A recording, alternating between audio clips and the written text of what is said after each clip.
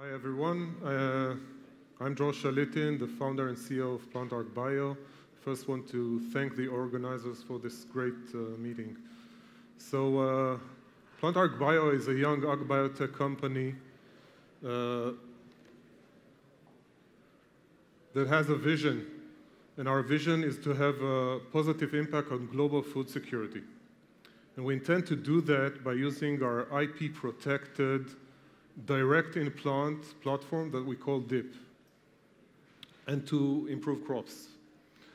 So this is part of the team. You can see here we are funded by angels, and we are also supported by the Israel Innovation Authority. Our main focus today in the company is, first of all, the drought tolerance program, where we're most advanced in. We have a project on insect resistance with a collaborator.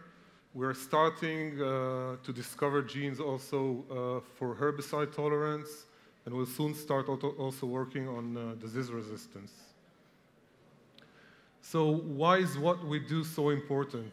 Humanity is facing a future where there's going to be less arable land, less fresh water, more people in the world who are going to consume much more, and all that with a changing and less predictable climate. So finding solutions, for example, for drought are essential. The seed market, as you probably know, is built of both genetically engineered and conventional seeds, where in both cases PlantArcBio could contribute. It's expected to grow rapidly in the near future to enable growing global demand.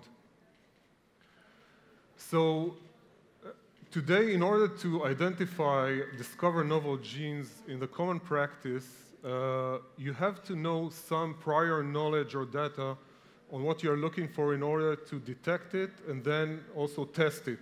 The same goes for your plants. However, in PlantArcBio, we look at all gene elements and genes without any prior knowledge, and we can test millions of them in the plants. So how does the DIP process work?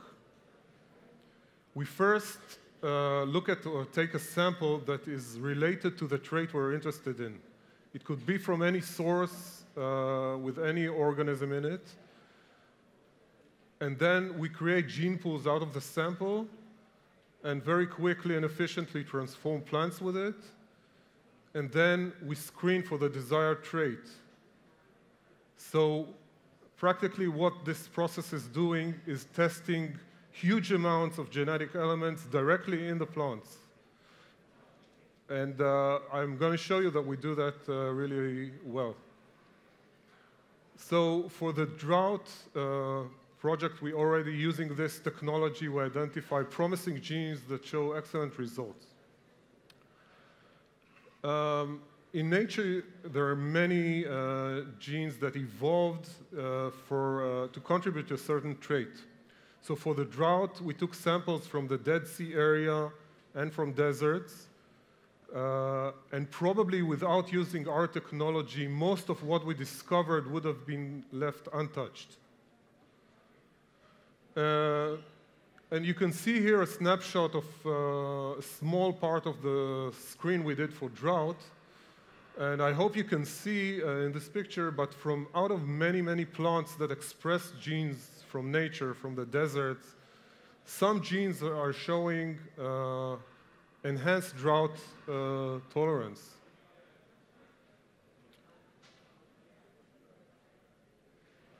After we identify plants and genes using this technology, they pass through several validations to be sure that they really improve the trait. And using this novel technology really works well. We actually discovered genes that outperform some of the best known genes for drought, both from the literature and from the industry. In some cases, we see much better root growth under high osmotic conditions. And in many cases, our genes are performing also better under high salinity. validating the genes in one species is not enough, so we go to validate them also in other species. You see results from tobacco, where you see 30% improvement of fresh weight under drought conditions. And we also started using combinatorial assay using our deep technology to identify best combinations of these genes. In the insect resistance, we're working with a collaborator. I'm sorry I don't have time to elaborate on that. However, whoever is interested can come talk to me after this talk.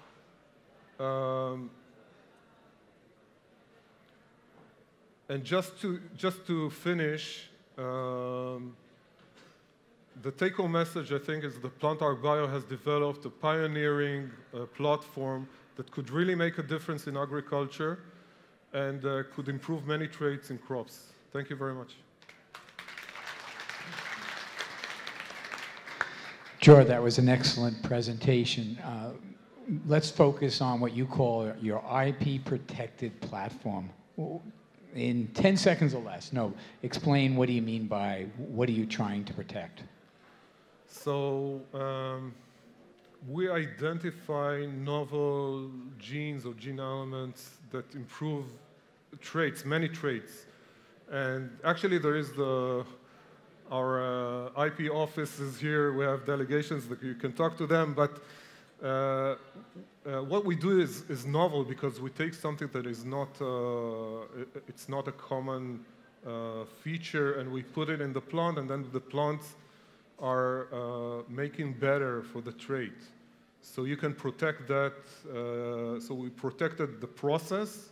We have an IP on the process, and also new genes that are contributing to a trait we can protect also as well. Thank you very much.